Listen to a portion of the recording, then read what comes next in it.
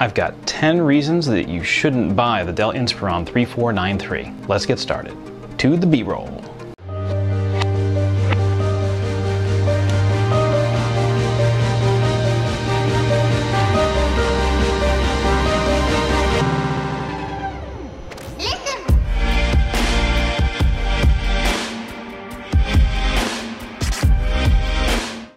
Number one, it's got cheap plastic everywhere.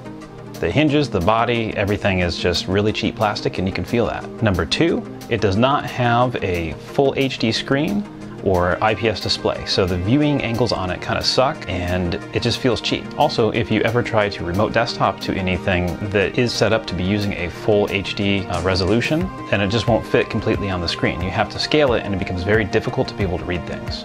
Number three, there's no backlight on the keyboard.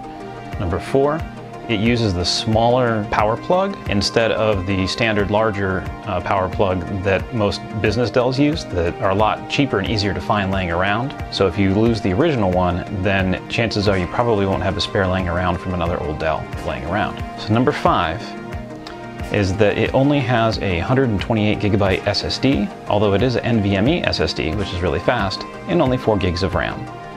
But at the price point of around $300, it's kind of hard to expect more when purchasing a brand new machine. Number six, it does not have a dedicated NVIDIA or ATI GPU. It just has the built-in Iris Pro GPU that's part of the 10th gen iSeries CPU. If you plan on more graphics intensive uses such as gaming and CAD design and other things like that, then this might not have just enough punch to be able to deliver the performance that you're looking for. But again, at this price point, it's hard to find something that will. Number seven, the SD card slot doesn't allow you to be able to take the SD card and completely put it inside of the laptop. It actually sticks out a little bit. Number eight, building off of that, is that in the event that the SD card is sticking out and somebody were to walk by, it could fall off the table that it's sitting on and get damaged.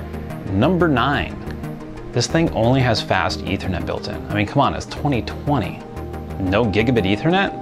Dell, what the heck are you thinking? Seriously. I've had older business laptops from Dell that are like second generation iSeries that have gigabit Ethernet. It's not a new thing. It's been around for a very, very long time. Come on.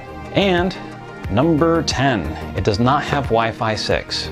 But honestly, at this price point, I wouldn't really expect it, but you can upgrade to it because I'm doing it.